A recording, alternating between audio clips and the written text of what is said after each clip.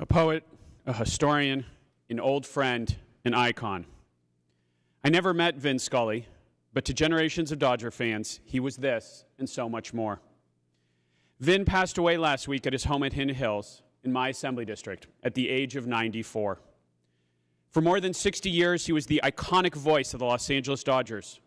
From Jackie Robinson to Sandy Koufax to Clayton Kershaw, Vin wrote the first draft of history for some of the greatest moments in baseball history. The beloved narrator for our boys in blue. Vin was a master of his craft who was unmatched in skill and longevity. His trademark cadence, extraordinary literary skill, and folksy charm made him a legend in Los Angeles and across the nation.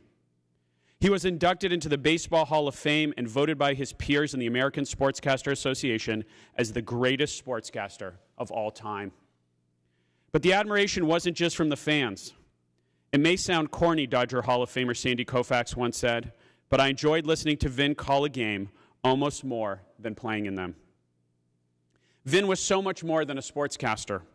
He was also an A-plus human being, a kind, humble, and gracious man who endured deep personal tragedy and loss. He told the Daily News that he wanted to be remembered not as a famous broadcaster, but simply as someone who lived up to his own beliefs.